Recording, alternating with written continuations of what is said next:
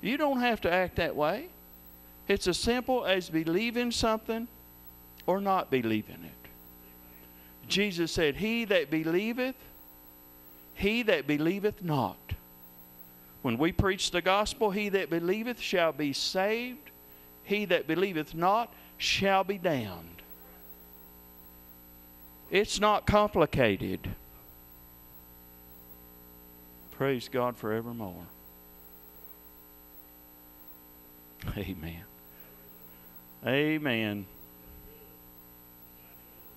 You know what, Brother Herb? I'm done. It's time for you to come, brother. But now the Lord is good tonight. All you got to do is believe this gospel, and there's freedom for you. Whether you be bound by this habit, that habit, or something else, there's freedom for you. All you got to do is believe on Jesus. Praise God. Now, you might need a little bit more help than that. Sometimes some of you need to come out and let us lay hands on you, and we will. And we'll pray for you. Praise the Lord. All right, brother. Amen. Well, I'm certainly glad to be here. And we've had some mighty good church already, haven't we?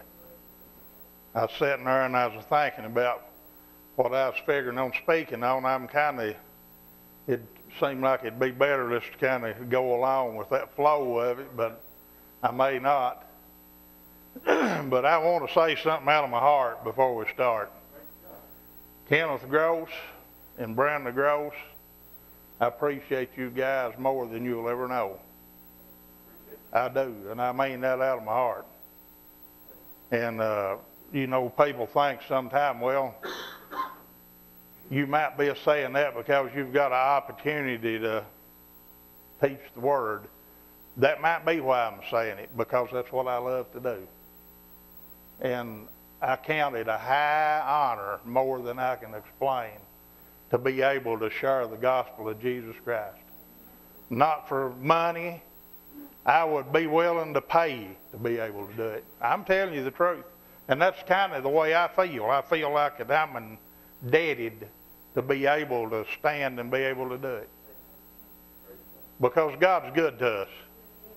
And I want to do one more thing. I want to thank all you that watches and listens, and I appreciate you of receiving the Word. I appreciate you for doing that.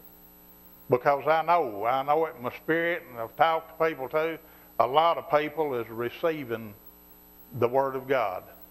People that don't even go to church. Some that goes, it's not too churchy. And I don't know about the people that go to church. I hope they are too. But the gospel is good.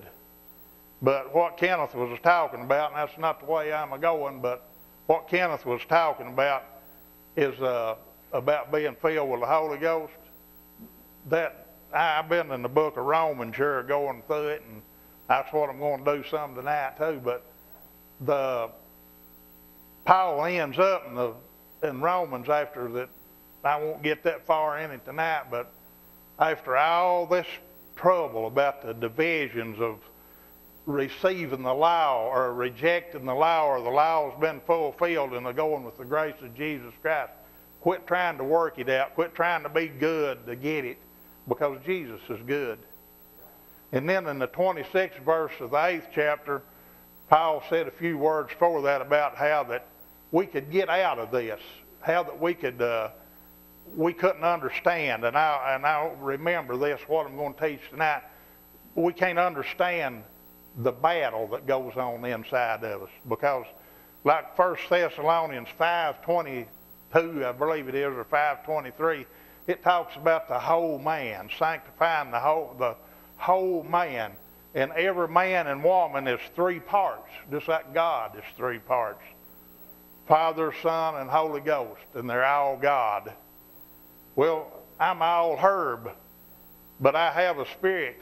I am a spirit, and I have a soul, and I live in this body that you see. And my spirit is what got born again. It wasn't my body.